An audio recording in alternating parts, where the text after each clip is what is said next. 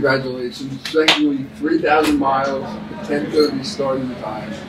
How did you adjust your schedule accordingly, and did it affect you at all? It really didn't affect me. I lived on the West Coast for 2 years, so it actually felt kind of nice to get back because now the first night you get here, you really just gotta go to sleep at 10. So now you own that schedule, so it was smooth.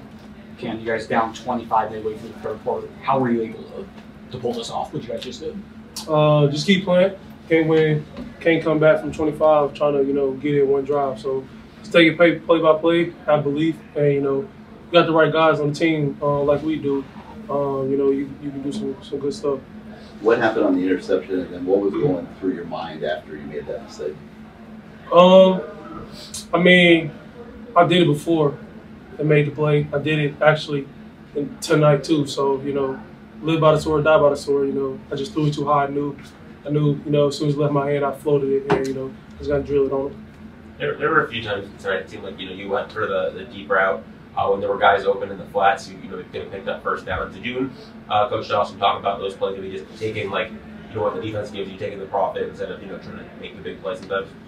No, we really just wanted to establish a running game. I think we did real good tonight. The O-line came up.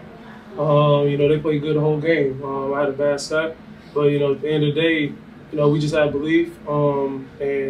The trenches, I believe that's why we won the game today. And every time they do their job, they just make everybody else's job easier. 25. You're down 25 points at one point in the game. As you guys start climbing your way back in, have the confidence how to grow kind of maybe with each passing score? Defense got to stop. We finished the drive, so that's one. You really gotta. That's the time where you really gotta minimize mistakes right there. We had some explosives during that time, and once stop, they finally got another stop.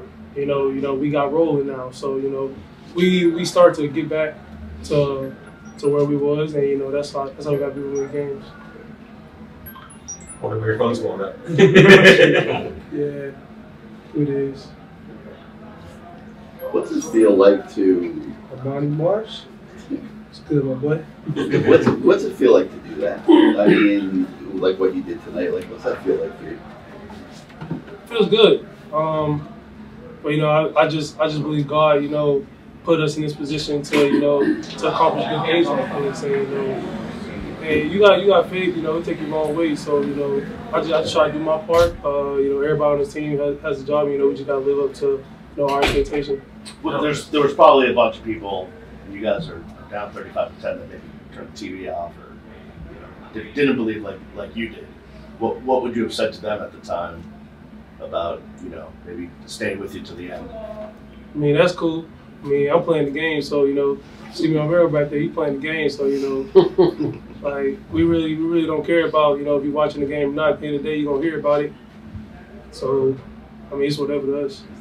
The play to Restrepo on the final drive was obviously as big as any in the game. What did you see on that play, and what made it work? That concept that Coach Dawson ran.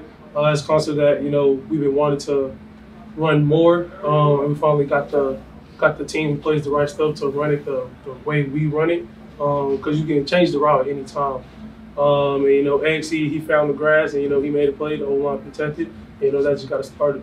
You guys are now going by. What was a win like this going into that where you have a couple weeks to reflect what you did in the first half, figure out what you need to do for the second half? Was going in on a high like this when it could have been the opposite? What does this do going to next week? It was good. But at the end of the day, we got a lot to clean up. I didn't play my best ball. Nobody played their best ball. So, we just can't put ourselves in these situations to have to come back. That's 2 games straight. We had to do that. We got to lock in.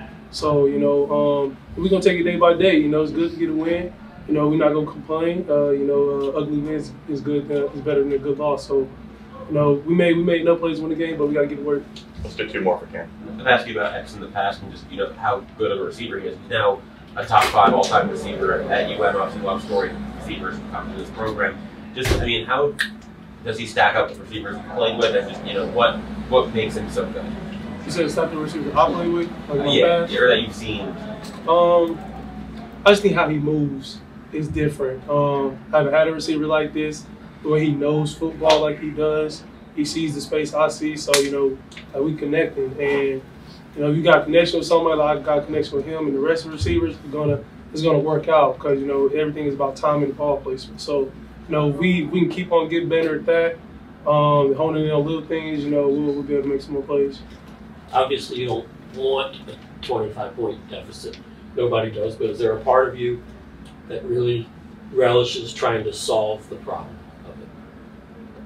I would say so. Yeah, especially you put yourself in that situation.